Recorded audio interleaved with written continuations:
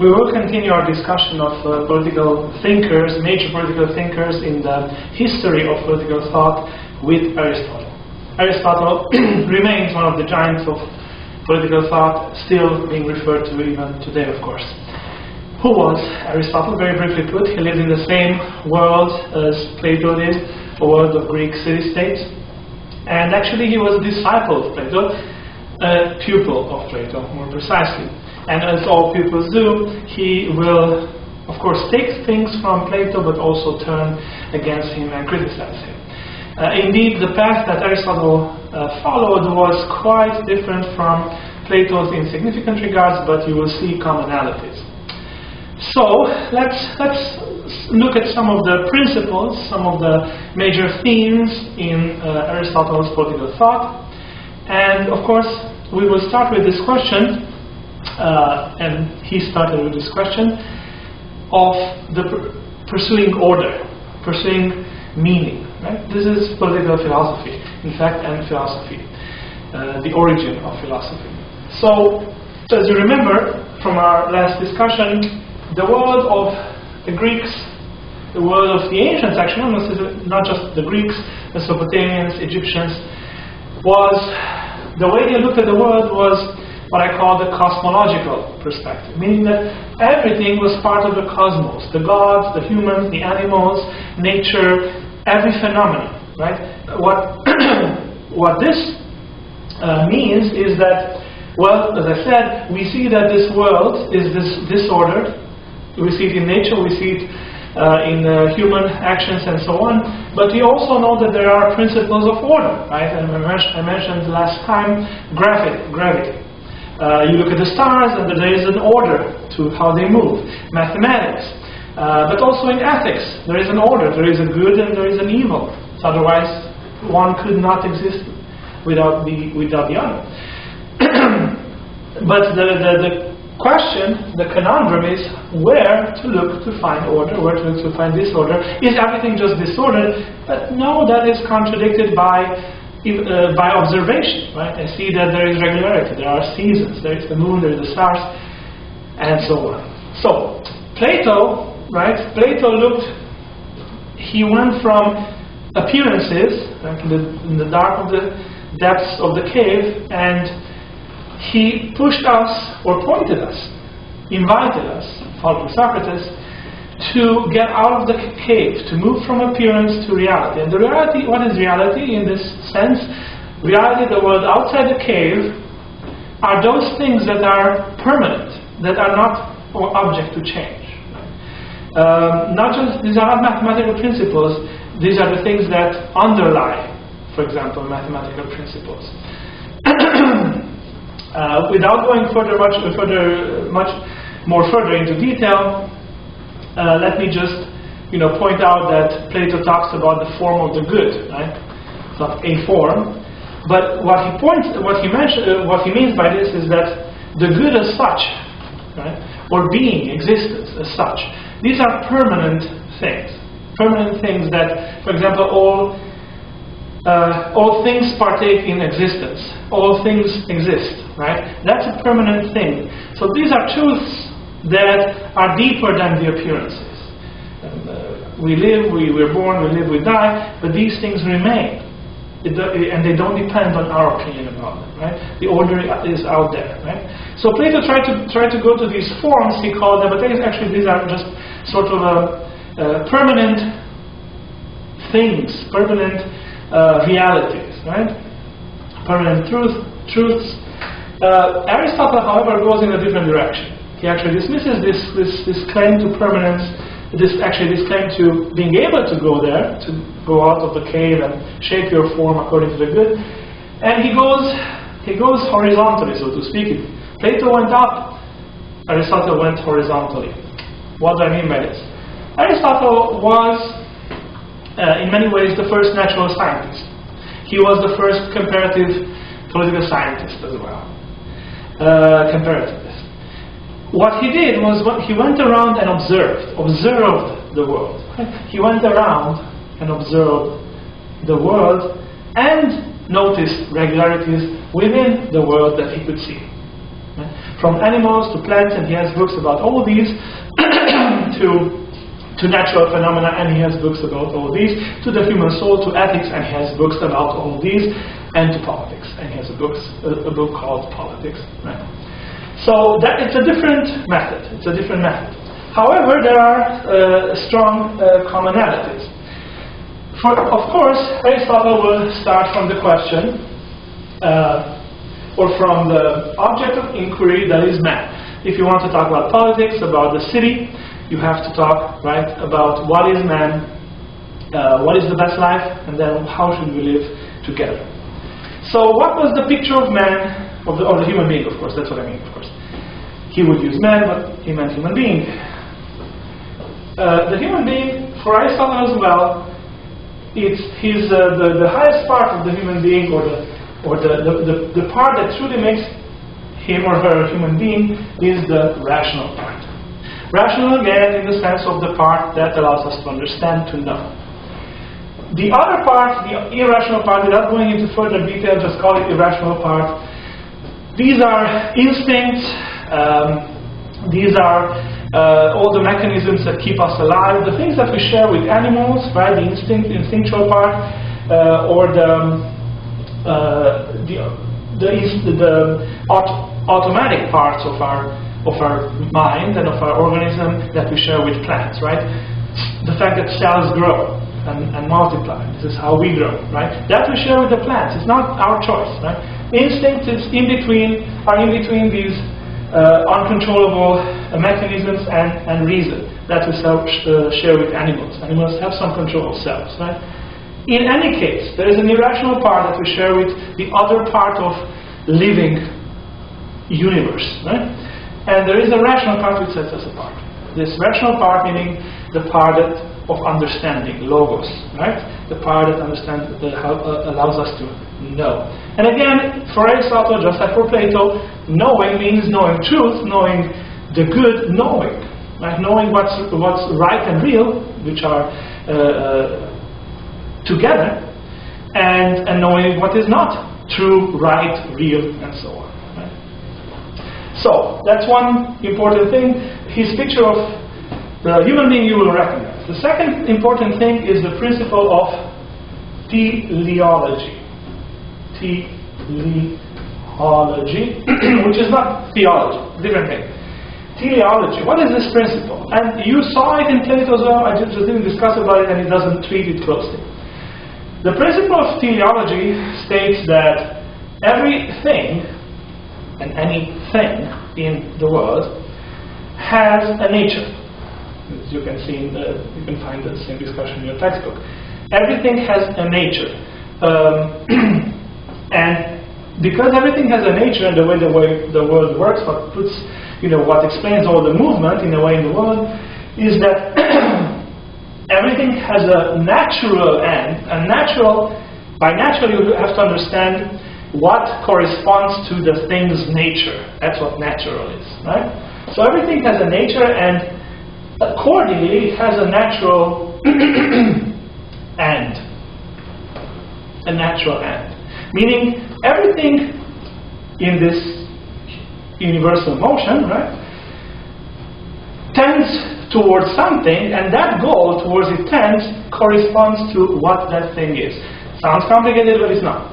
For example, a seed, right? A seed. Let's say apple tree seed. The seed of an apple, right? From which apple trees grow. Or a poplar, or whatever a tree it is, elm. So a seed of an apple tree, what is its natural end? What is its nature? Its nature is to be an apple tree, right? Let me use the example with the elm tree, if that works, or maple tree. Let's say a maple tree, maybe it's better. So the maple tree, what is the nature of that seed of the maple tree? Right? It is to become a tree. Right? The seed, its natural end is to become a tree. And this, what kind of tree? From this seed, you won't get a tiger, or a lion, or a Cadillac. Right? From this seed, you will get something that corresponds with its nature, which is what? To be a maple tree seed. Right? This is the natural end of a thing. So everything actually in the world has an end that corresponds with its nature, with what it is. Accordingly, however, this is the order, right, in the world. This is the order. This is a description of order. However, we know that things are disordered in the world. And this seed might go bad, right? Well, what does it mean it goes bad? What do we mean by bad? Right? It means that it does not reach its natural end. Just like an egg that from which you want to have for the chicken, it was a fertilized egg, you want to have chicken, it is a bad egg in that sense, right? But it will not become a chicken, even if it's, you took care of it and the time passed and whatever. So, bad, meaning, the opposite of the good, is any development of a thing that does not fit its natural end. So suddenly you will understand then the concept of virtue in Aristotle, because virtue will be this quality of a thing reaching its natural end. Right? A thing reaching its natural end. To give you an example that is not from the natural world, but to understand the connection, right? Let's say if you ever taken a subway somewhere, right, in New York or whatever, the natural end, right, of the subway is to take you from a specific stop to the end of the line, right? Again, it's a forced comparison, but just to have you, understand, intuit the mechanism here. The virtue, that metro is a good metro or subway train if it takes you from A to B being its line. It's the right thing. If it doesn't, it's bad. And you complain and write blog entries and so on. So, that's the idea of virtue. Virtue is the accomplishment of the natural end of the thing. And the entire world functions on this, the natural world, the order and the disorder. This is why Aristotle will also insist on the idea of the middle. Right? Virtue, many people use this shortcut saying that virtue is the middle. Now this can be very misleading because, just because something is in between doesn't necessarily, right, implicitly mean that it is good virtue. Right? However, what he means by this is that, well, what is this line here, this direction? Right? It's the direction that corresponds with the nature of the thing. Now, if you deviate from it, you can go either too much up or too much down. You can go either in one direction or in the other direction. There's only one direction, basically, that is right, the one that takes you to the natural end. Any deviation, either in the sense of too much or too little of it, is an error. Right? In this sense, then, right, the middle, this one, the line that leads you to natural end, is in the middle of too much versus too little. And Aristotle gives the example of human virtues. Right? He gives the example of courage as a virtue. Now, courage is a virtue. In what way is courage a virtue? Well, courage is a virtue in the sense that it is in the middle, or in between, too much and too little. Well, what is too much of courage, or acting bravely? Right? Too much is rashness. What is too little? Cowardice. You do too much, or you do too little. But there is a right way of doing it, and that's courage. That's one example of one human virtue towards one specific end.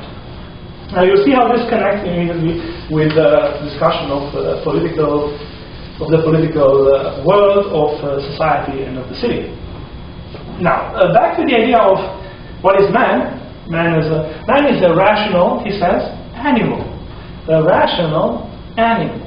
He has an animal part, instinctive and so on and so on, organic, and a rational part which differentiates the human being, which I mean always when I say man, from the irrational part, from the animal part. A rational animal.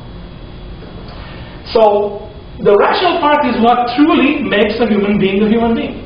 Similar to Plato, you see.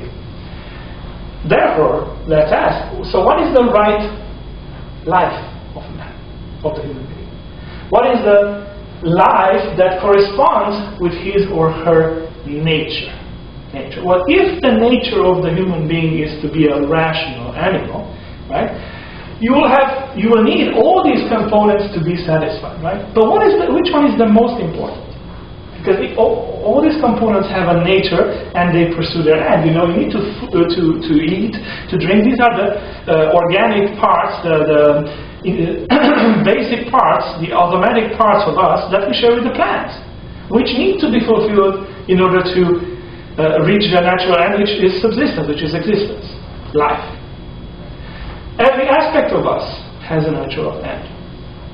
However, they're not equal, just like in Plato, they weren't equal. This is what makes us truly human beings. This is the higher part. Therefore, the true life of the human being will satisfy all these, yeah? But, foremostly, it has to be a life according to reason.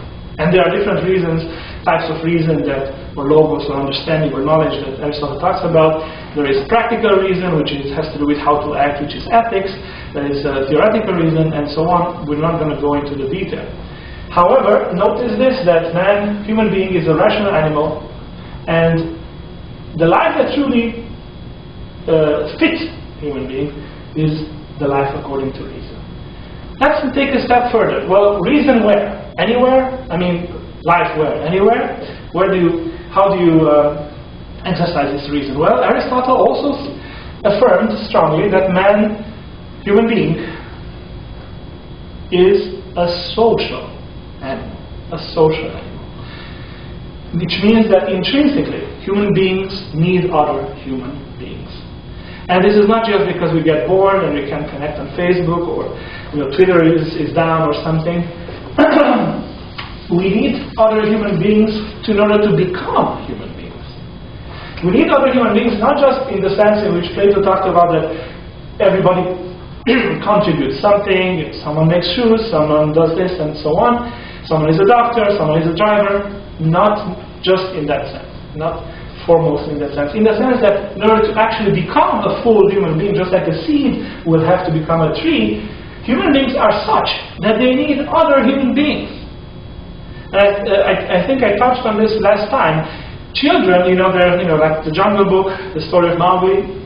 Well, there have been many cases of children who had got lost when they were babies, and they were actually raised by wild animals. Well, guess what? They never became human beings fully. The potential always remained there, but if that potential is not nourished at each stage of the development, and if you know in psychology, Piaget's stages of development of the human being, has been studied in psychology. If that baby does not receive the particular things at each stage of the development, that baby will never become fully a human being. For example, those Pharaoh children, right, the children that were raised by animals, wild children, they never learned to talk, even after they have been reintegrated in a human society. Because they have not acquired, they have not developed that skill at the right time, and it's done. So this is, psychologically documented and so on. We need human beings in order to become human beings. And we also need human beings to teach us, to educate us. Meaning to use reason, to use our capacity to know, to understand in real life, in life. For example, in ethics. Ethics is something you learn and you become an ethical person, Aristotle says, by doing. You practice it and you do it and you do it and you learn it from others who have done it. The best way of learning this is not going for the form of the good, as Plato said, according to Aristotle, right? He's criticizing Plato. He says it is by learning from others. But there is a good and there is an error, right? Because things have a nature. Right? A feral child never became a real human being, a full human being. in that sense. So we need, for Aristotle, for the Greeks, we need the city to become fully human beings. And in fact, for the Greeks, there was no such thing as the human being, by the way. We have this idea that there is this compact category, nicely framed, of the human being. That's not how they looked at it. The human being, or being human rather, was something on a sliding scale. Something on this sliding scale.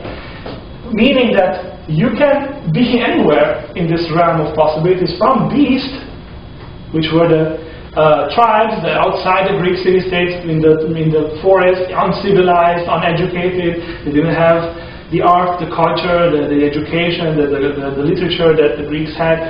Beast, he called them. Or you can be a god, he said. Obviously nothing but what we today use in the term of God, but in the sense of someone who is more than a human being. You can be on the sliding scale, but human being is here. Human being is here.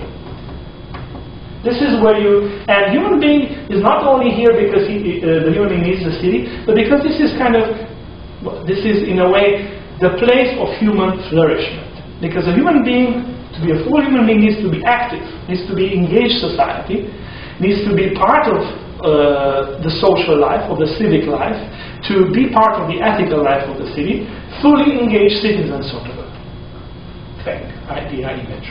Yeah. So, but how about the philosophers? They don't, Socrates went around and of course he did his part in the city and so on. Well, this is the full human being, but Aristotle says that the highest life, right? What is the best life? The full life is this in the city, and he was there with the rest of the Greeks who thought similarly. But the highest life was life, again, according to what is highest in the human being, which is what? Reason. Reason, understanding. So the highest form of life, the epitome of life, is a life of contemplation. And this doesn't mean just watching the moon and the stars and sitting outside, wasting time. Contemplation in the sense of an active life of the mind. A life in which we exercise the highest part in us. A life of knowledge, of pondering, of studying, of understanding, of developing the highest in us. Obviously, someone who is here in the middle of the hustling and the bustling of the city, very involved in the civic life, he doesn't, or she doesn't have the time to do this. This is why the highest life is a life of leisure. Leisure, again, not in the sense of wasting time and eating ice cones, which is nothing bad about that, but it is in the sense that contemplation needs time. Time to think, meditate, combine things, allow things to come to the fore, look for them. It's not something you can do between 5:10 and 5:15 in the morning. This is the highest life, actually. This is the best, the life is most accustomed. But not everybody is ready for this, not everybody is fit for this, not everybody will do it, but Aristotle has to deal with it, and so he talks about the life of contemplation. But the full life of most of the human beings is here in the city, in the society. Now, how should this society be organized politically? Well, first of all, what is politics? What is the purpose of politics? We didn't necessarily cover this because, of course, these are just introductory sessions. I invite you to read. I invite you to read Plato and Aristotle, and feel free to approach me with questions, even later, in a few months from now. What is the purpose of politics? The whole discussion in the Republic started from the question, what is justice? And what is justice was answered by different partners in the conversation based on what they thought politics was. Right? So someone said, as you see in other authors, Thrasymachus is the character in the Republic who says this, it's all about power. And you remember from your discussion online, this comes up quite often. Right? It's all about power. But Socrates' argument in Plato's Republic was, well, that is truly, indeed, what some people do. But are they rulers? Each thing has a nature and has, when it fulfills that nature, it is truly what it should be. So what is the nature of a ruler? What makes someone a ruler? Not exercising power. What is the essence of rule? And back, in the Republic, Plato talks about, let's say, a shoemaker. Well, if a shoemaker, you pay him for a shoe, and he makes you an ice cone, as we talked about, you will probably consider him either crazy or not a good shoemaker, right? Or he makes you shoes that do not fit, or he rips you off. He takes your money and gives you something that only resembles a sock, not a shoe. Right? Well, what just happened? That shoemaker maybe exercised his power to obtain profit